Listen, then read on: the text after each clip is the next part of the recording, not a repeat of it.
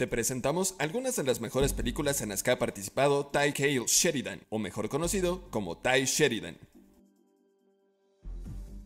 2011. El árbol de la vida. El árbol de la vida es una película estadounidense de género dramático dirigida por Terrence Malick y protagonizada por Brad Pitt, Sean Penn y Jessica Chastain. La película obtuvo la Palma de Oro en el Festival de Cannes en 2011. Cuenta la historia de una familia estadounidense centrándose en la evolución de su hijo mayor, Jack, interpretado por Hunter McCrane. En el camino que transcurre desde su infancia a su madurez, el film muestra el intento de reconciliación con su padre, Mr. O'Brien, interpretado por Brad Pitt. Por otro lado, la relación con su madre es totalmente opuesta, dado el carácter bondadoso y humano que demuestra el personaje. Avanzada la película y en la fase adulta de Jack, interpretado por Sean Penn, vemos cómo el personaje se siente como un alma perdida en el mundo moderno. 2012. Moth.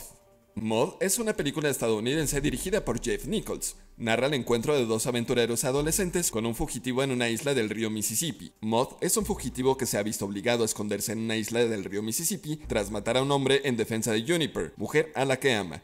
Dos jóvenes se encuentran con él y tratan de ayudarle sin saber que este encuentro significará el fin de sus infancias. 2015. Dark Places.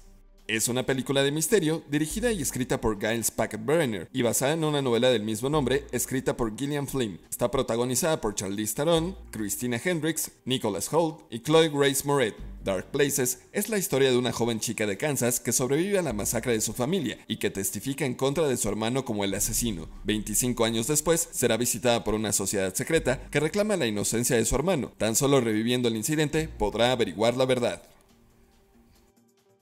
2016. X-Men Apocalipsis.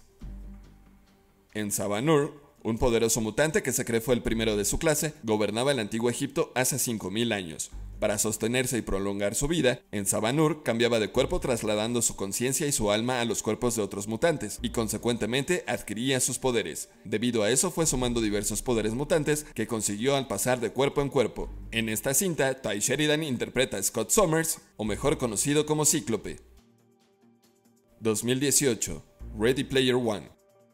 Siguen los pasos de Tye Sheridan interpretando a Wade Owen Watts, un jugador del año 2045 que, como el resto de la humanidad, prefiere el videojuego de realidad virtual Oasis al cada vez más sombrío mundo real.